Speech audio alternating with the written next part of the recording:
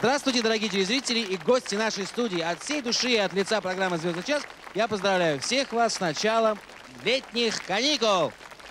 Этой золотой поры мы с вами ждали очень давно, и я, признаться, тоже, потому что мой сын уже тоже изрядно измучился в школе, и сейчас он вместе с миллионами, миллиардами детей во всем мире забрасывает в дальний угол свои учебники, дневник, портфель, пинает ногами тетради, ломает ручки, себе об голову линейку. Все, школа закончена, 3 месяца можем отдыхать, но не забываем включать каждый понедельник телевизор в 16:20, потому что именно в это время, именно в этот день, каждую неделю в эфире «Звездный час». «Звездный час» в эфире, а значит, это снова, по крайней мере, так было в последние наши выпуски, Юппи, соки Юппи разнообразных сортов, цветов, запахов и вкусов. Юппи – спонсор нашей программы, ну а генеральный спонсор – Барнбанк. Когда не забудешь упомянуть спонсоров, всегда на душе становится легко и весело. И сразу хочется говорить о нормальных вещах, то есть о наших участниках. Вот их 6. Некоторые из них девочки, некоторые из них мальчики. Других я тут не наблюдаю пока.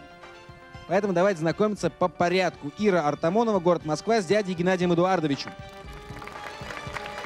Ира любит плавать и кататься на велосипеде. Наступило время тебе показать себя. Ирочка, летние каникулы – это как раз плавание и катание на велосипеде. Больше там заняться нечем. Дядя Эдуард Георгиевич, Геннадий Эдуардович. Геннадий Эдуардович, это вы? Это вас я видел в прошлом году в Мелитополе, когда отдыхал у своей бабушки. Увлекается горным туризмом. Лариса Зарецкая, город Рязань. С папой Дмитрием Александровичем. Дмитрий Александрович сочиняет компьютерные игры, так вот кто их сочиняет. Наконец-то мы увидели вас. А Лариса обожает прыгать с разбега в кучу опавших листьев.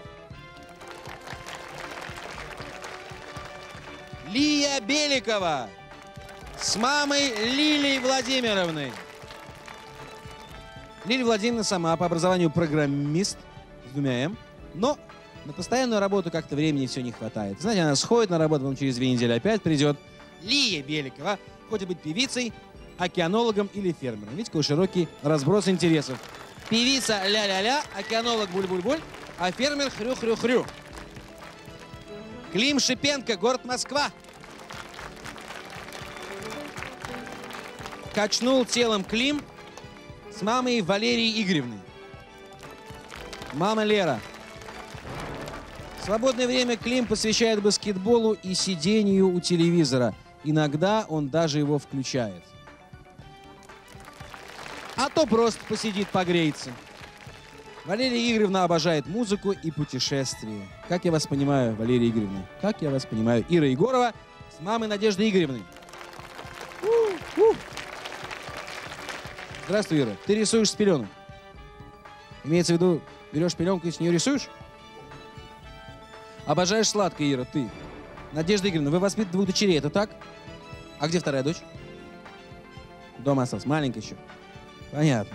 Сергей Дмитриев, город Москва. С мамой Татьяной Валентиновной. Татьяна Валентиновна, несмотря на свою красоту, работает воспитательницей в детском саду. Хотя ей нужно работать в агентстве фотомоделей. Воспитательницей. Сергей изучает английский язык, любит свою черную кошку и передачу «Звездный час». Понятные пристрастия, вполне понятные пристрастия. Ну что ж, сегодня с нами Юппи, сегодня с нами Барнбанк, сегодня с нами сладости, шоколадные яйца и, конечно же, самое главное – это вопросы и темы нашей игры.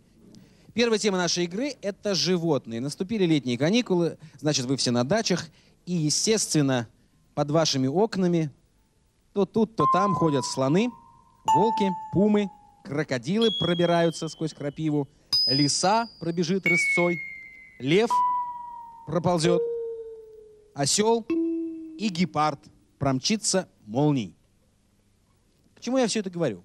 К тому, что вопрос звучит так. Одно из этих животных имеет прямое отношение к современной спортивной форме, спортивной экипировке. Одно из этих животных. А? Современная спортивная форма имеет отношение, пожалуйста, таблички. Ну-ка. Ну, я не ожидал другого результата. Конечно, современная молодежь прекрасно знает фирму Puma и, соответственно, Пуму как животное. Номер 3. Все двигаются вперед, никто не получает звезд. Вопрос следующий. В честь этого животного названо одно зодиакальное созвездие с яркой звездой Регул. Это звезда яркая. Регул. О каком животном идет речь? Созвездие с яркой звездой Регул. Таблички, быстро! Ну? Ну? Блестящие знания астрономии демонстрирует мужская половина нашей команд. Клим и Сергей. Идеально правильный ответ, но и Лариса тоже не дурочка. 6. Созвездие Льва. И все получают звезды. А Лариса, Клим и Сергей вперед на одно деление нашей площадки. Быстренько. Вот они уже на один шаг всего лишь отстают от черты второго тура. Посмотрим. Друзья мои, давно мы с вами не выпивали. Предлагаю освежиться соком Юпи. У кого какой? Малиновый, вишневый, клубничный, земляничный, апельсиновый, лимоновый, вишневый, ананасовый. Отвечать на следующий вопрос. Роль этого животного в одном страшном фильме блистательно исполнил американский актер Джек Николсон. Как называется фильм, соответственно, животное? Пожалуйста, таблички быстро. Таблички. Сергей, Джек Николсон, кого играл в фильме? Ну, давай, подумай. Кого играл Джек Николсон в фильме «Волк»? Действительно, он играл волка. Фильм называется «Волк». Табличка номер 2. Сергей, Клим, Лариса и Лия вперед. И, о чудо! Чудо! Лариса, Клим и Сергей выходят во второй тур.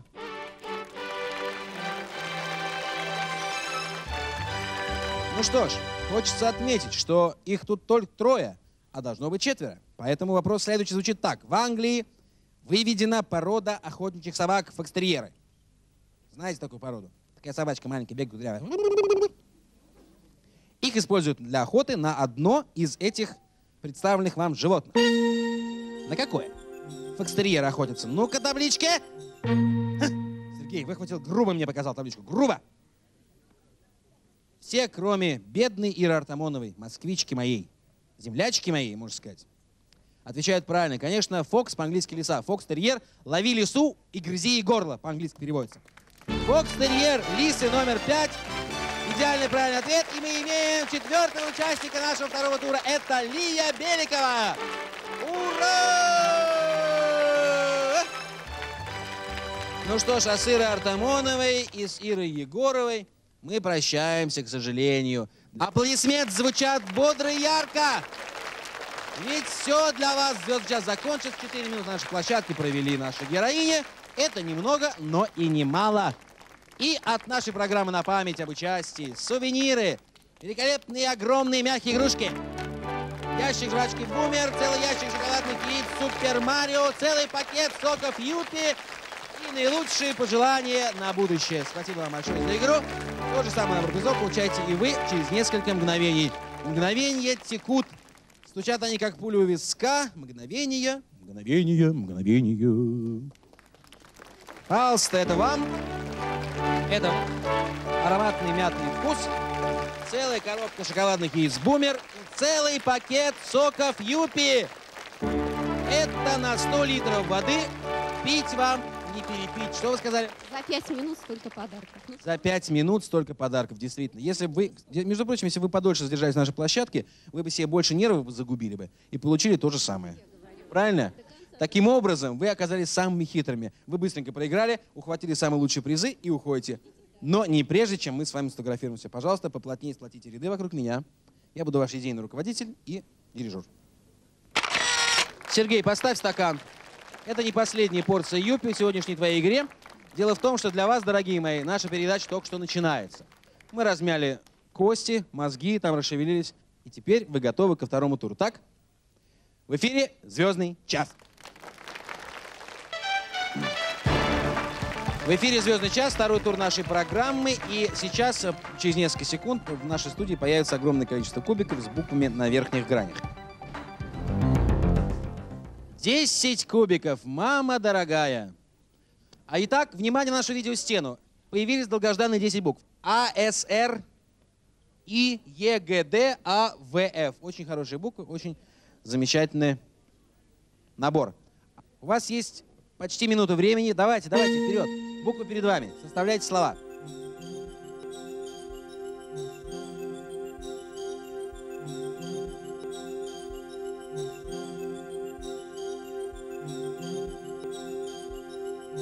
Время истекло.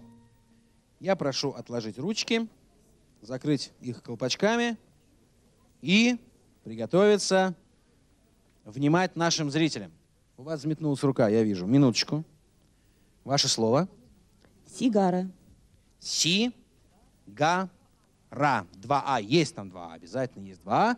Сигара принимается. Браво, аплодисменты. Слово сигара. У кого есть еще слово 6 букв? У тебя? Давай. Сафари. Сафари. Браво. У кого еще? Вот мальчик. Вот мальчик, он взволнован. Сигара тоже. Сигара. Сигара уже была. Давай закурим, товарищ, по одной. Все.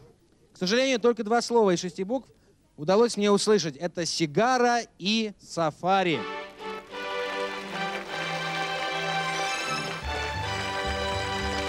Давайте знакомиться с этими девушками. Сначала с вами. Ира. Ира. Учитесь, работаете? Работаю и все время учусь. И все время учусь. Чему же учитесь? Работе. Работе. Вот так вот. В работе учебе проходят будни Ирины. А ты кто такая? Ольга. Учишься, работаешь? Учусь. Где? В Московском издательско-полиграфическом колледже. На кого? Бухгалтер. Бухгалтер, понимаю. Хорошо. Вам, дорогие мои женщины, я даю по целой кепке юпи. Это вам. Я вам тоже не буду надевать. Ладно, вы сами наденете, как стемнеет. А потом по такому свитеру. Угу. Нравится? Очень. И по целой коробке соков юпи. Только я должен разобраться с вами. У меня есть 2 разных сорта. Вы какой хотите? Какой есть? Да, какой есть? Вот здесь малиновый, а здесь малиновый. Какой вы выбираете? Мне который здесь малиновый. Это вам, значит. А, вот здесь малиновый вам, а тебе тут малиновый. Спасибо вам за сигару и за сафари. У вас есть длинное слово у кого-нибудь? Нет? У всех и 6 букв? У вас 6 букв. Какое слово? Радуга. Радуга. Радуга. И Сережа получает еще 1 звезду. Сергея уже 3. Теперь перехожу к вам. У кого самое длинное слово? У тебя какое? Радуга 6. Радуга. 6 букв. У меня радио. Радио. 5 букв. У тебя? Сардина. Сардина. 7 букв. У тебя? Радио. 7 букв у Лии. Она открывает наши ящики. Вот перед ней 5 ящиков находится. Каждый ящик открыть стоит 1 звезду. Знаешь, да? Значит, я забираю у тебя 1 звезду. Подходи к ящикам. Какой ящик хочешь открыть? 4. 4. Давай. Подожди. Передумала, может быть? Нет. Открывай. Подожди. Нет. Лия, это очень серьезный вопрос. Главное, чтобы ты не пожалела о том, что ты сделаешь. Не жалею. Не жалеешь. Открывай. Не надо. Открой другой. Я уж не хочу. Ну, открывай этот. Какую-то коробочку, какой-то плеер. Какой-то плеер. Подумаешь, радость. Плеер вышел. Ну, что такого страшного? Я понимаю, что тебе плеер не подходит, хочешь чего-нибудь другого. Нет, я не хочу. Мне это достаточно. У нас, Ли, такие правила. Как ведущий сказал, так и будет. Не. А я хочу это оставить. Самостоятельный взрослый человечек. Конечно, молодец. Ух! Так, ну и что ж, мы открыли ящики, а теперь мы будем гнать с нашей площадки участников, которые составили слова из маленьких букв. Но вы знаете что? Клим составил слово из 5 букв, и Лариса из 5 букв. Но у Клима 2 звезды, а у Ларисы только 2. Что это значит, Лариса, знаешь? Нет. Нет. Значит, вы вдвоем с Климом что делаете? Не знаю. Ты знаешь, Клим? Нет. Знаю. Бедные дети, запуганные несчастной долей. Вы вдвоем остаетесь в нашей игре до следующего тура. Вот такой подарок приготовила вам судьба и авторы нашей программы. Вместе с этими счастливыми подростками переходим во 2-й тур нашей игры, в 3-й тур нашей игры. В эфире «Звездный час». Лариса отбивает Хорошо, все правильно делаешь, отбивает свои ладони, потому что ей чудом удалось остаться в третьем туре вместе с Климом. Да, по звездам у вас было полное равенство, и по буквам тоже. Вы с Климом здесь как бы на испытательном сроке сейчас находитесь, поэтому проявите себя как следует. Лия выиграла плеер, она довольна, она улыбается, она вся цветет. Личка, но это еще не все, это не конец игры, ты знаешь, да? Сейчас нужно будет пытаться ответить на вопросы наших логических цепочек. И первый из них перед вами. Это слова, понятия, как хотите называйте, скетч, шарж и буфонада. Я думаю, что все эти три понятия относятся к юмору. Если есть лишняя табличка, кто первый поднял, тот ты прав. Получает звезду, если табличка окажется правильной. Сергей. Сергей Дмитриев из Москвы. Ты воспитан мамой Татьяны Валентиновной? В ее детском саду, очевидно. Вот этими руками она тебя воспитывала. И совершенно правильно делала. И очень грамотно. Потому что он прав. И скетч, и шарж, и буфонада — это все слова, относящиеся к юмору. Потому что скетч — короткая комедийная пьеса, шарж — юмористический портрет, а буфонада — это такое вот шутовство, такая клоунада. Все правильно, Сергей, вперед на одно деление нашей площадки, ты на полпути к финалу. К моему глубокому сожалению, Клим первый схватил табличку номер 3, она оказалась неправильной, поэтому он отобрал у тебя звезду, которую ты мог бы заслужить, если бы поднял табличку первым. Следующая тема нашей игры очень симпатична девчонкам, ну и парням, я думаю, тоже, потому что она очень сладкая.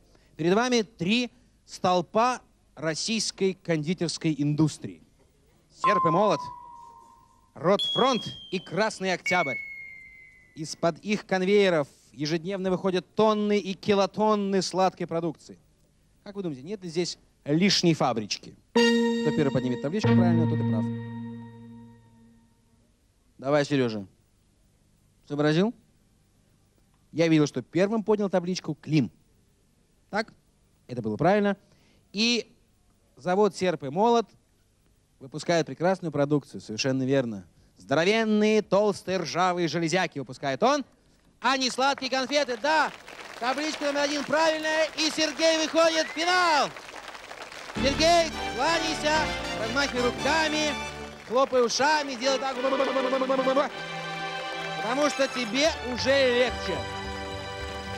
Напомню, Сергей изучает английский язык, любит свою черную кошку и программу «Звездный час», что доказывает на площадке. Это перед вами карточные термины. Я сам небольшой игрок в карты, но, по крайней мере, кое-что знаю. Ремис, блеф и прикуп. Или прикуп.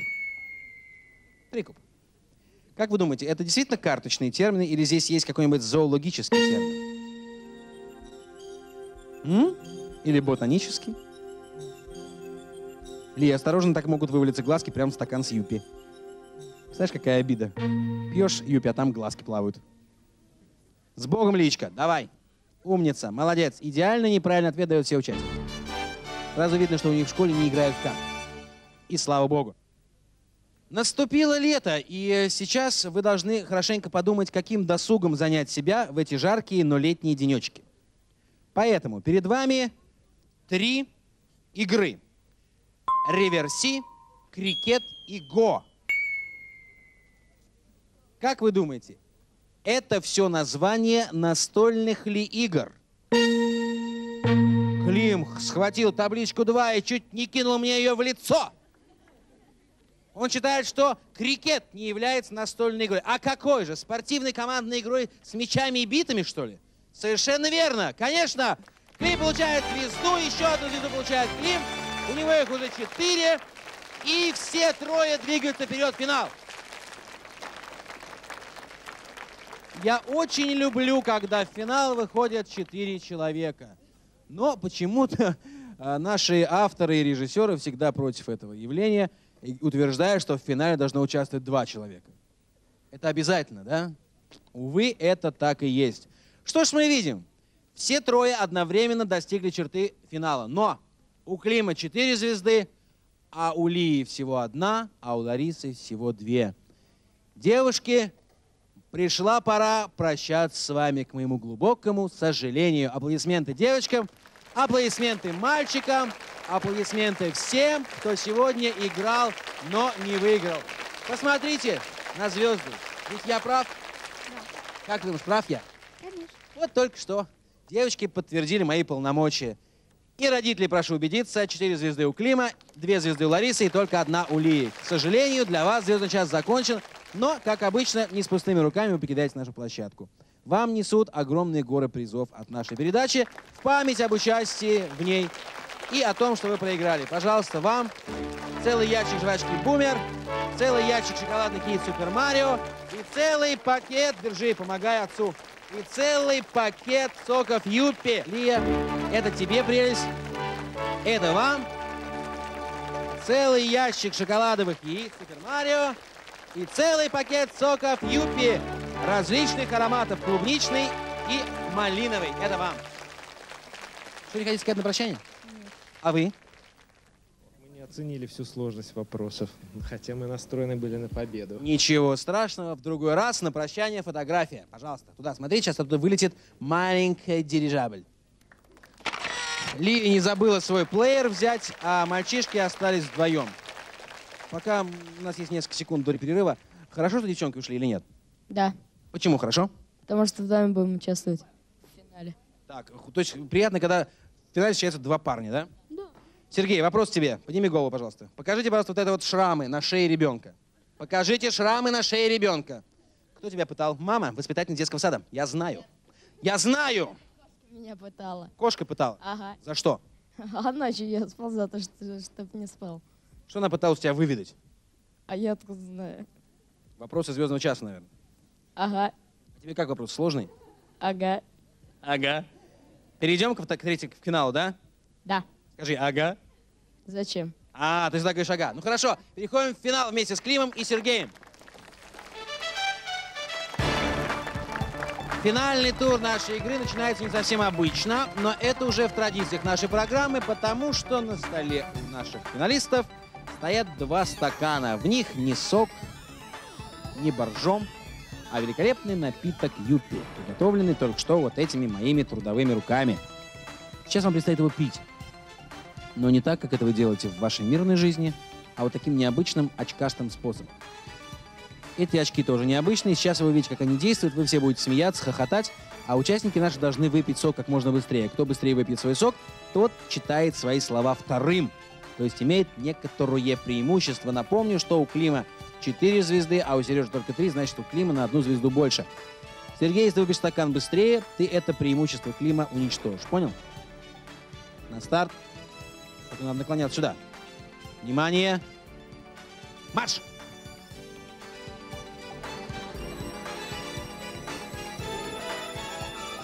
Ну, Сережа, включай насос на 2-ю скорость. Ну, Клим, не сдавайся, Клим. Сережа, Клим. Клим вышел вперед и значительно опережает своего соперника. Все! Все! Стакан Клима опустел, а у Сергея в стакане еще ровно половина. Значит, преимущество Клима остается незыблемым. И ты первым начинаешь читать свои слова. Снимайте очки и все внимание сюда. Вы напились, кстати, нормальный сок, нет? Да, вкусный. Понравился. А теперь, как вам понравится вот это слово? Конфета. Простое слово, но из него можно составить, по оценкам экспертов, около 58 слов. Из желания как-то утешить наших проигравших в любом туре, мы все время пытаемся им дарить различные дополнительные призы, подарки, чтобы они, не дай бог, не заплакали, и никто не обвинил бы нашу передачу в жестокости. Так вот, к этому же относится и вот эта коробка. Это лотерея «Звездный час». Целая коробка, полная, еще не распечатанная, с клеймом безопасности на ней. И эта коробка достанется проигравшему, одному из них, или Сереже, или Климу. Победитель поедет в Испанию, на теплые испанские берега, куда и вы можете отправиться тоже, если позвоните вот по этому телефону и сообщите о себе свои данные. Там нужно немножко будет заплатить денег, но, уверяю вас, не так много, как обычно, потому что этот самолет наш собственный самолет программы «Звездный час», и мы катаем на нем незадорого. Полетите с нами, принимайте участие в отборочных турах нашей программы и, в общем, просто позагораем, побегаем, порезвимся на испанском солнышке. Ждем ваших звонков. А я от вас, дорогие мои, жду слов. Вы пока еще не готовы? Ну, подумайте.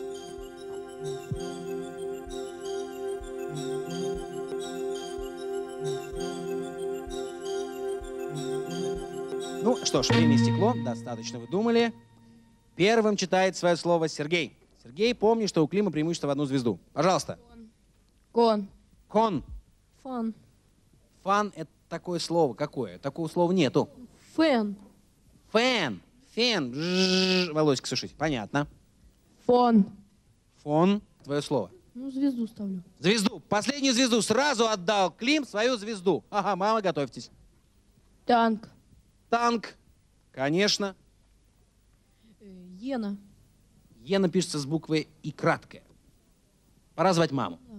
Мама, слово мама. Прозвучало слово мама. Мам, пожалуйста, садитесь. Что вы, мама, замерли? Как обелиск. Садитесь. Сейчас надо будет слово говорить. Есть слова у мамы? Ну, вот хорошее слово. Кофта. Кофта, конечно. Нота. Нота. Фант. Фант, да. Кафе. Кафе. Кан. Кант, хорошо. Мама. Мама. Воспитательница детского сада идет на помощь своему великовозрастному сыну. Израненному кошками до крови. Кот. Кот, конечно. Кент. Кент. Есть такое слово Кент? Сигареты, Кент. Нельзя. Сигарет, нам про сигарет нельзя. Кета. Кита, рыбка красная. Хорошо. Ток. Ток. Фон. Фон. Был фон. Фон был. Ха-ха-ха. Считай до 5. 1, 2, 3. Кент было. 4. С половиной. Все. Все. Заскулил Сережа, заскулил. Задергал маму за руки. От радости видно. Победитель нашей игры. Знакомьтесь. Поцелуй мать-то хоть раз в жизни-то. Церемония награждения. Вот они, несчастные проигравшие. В последнее мгновение команда Сережи вырвала у них победу, но ничего. Получаете от нашей передачи за участие жвачку Бумер, шоколадные яйца Супер Марио, сок Юпи и от Юпи специальный приз — радиоприемник с магнитофоном Sony. Ну, а это то, что я обещал. Проигравший получает коробку лотереи «Звездный час». Это уже лично от меня. Пожалуйста, вам не забудьте соки и всего доброго. До свидания. В кадре появляется Сергей с матерью. Они взволнованы, они не понимают, что произошло. Я вам объясню. Вы победители нашей передачи «Звездный час». Кому непонятно? Всем понятно. А значит, вы получаете тот же самый набор призов за маленьким исключением. И это маленькое исключение таится в том маленьком конверте. Даша, бегом с конвертом сюда. От фирмы Юппи целый пакет их фирменных соков. Магнитофон Sony тоже от них. А от нас путевку в Испанию. Зубы возьми. Путевка в Испании в зубах. Сережа, он не отпускает, крепко держит ее. Я бы тоже так поступил на его месте. А сейчас, Сережа, отдай своей маме все, что ты заработал сегодня, или просто поставь на пол. Я так счастлив, что у меня нету слов. Всем спасибо, кто болел за меня. Я очень счастлив.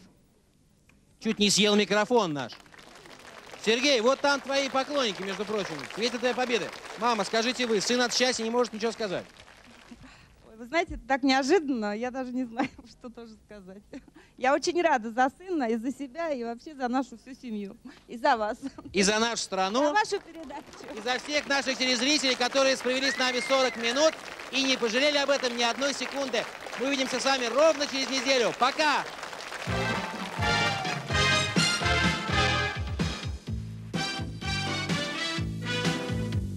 Ночь пройдет, и стану я на день взрослей. Сказка придет и уйдет, и детство уйдет вместе с ней. Мы хотим, чтобы все на свете были счастливы, словно дети. хочешь, днем или ночью чудо придет. Знаешь, не знаешь, не угадаешь, где нас найдет. Веришь, не веришь, в сказку поверь лишь раз.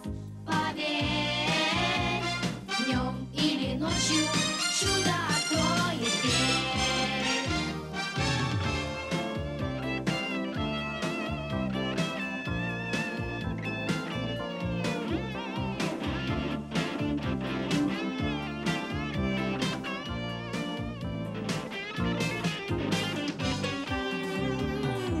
Хочешь, не хочешь, днем или ночью чудо придет. Знаешь, не знаешь, не угадаешь, где нас найдет. Веришь, не веришь,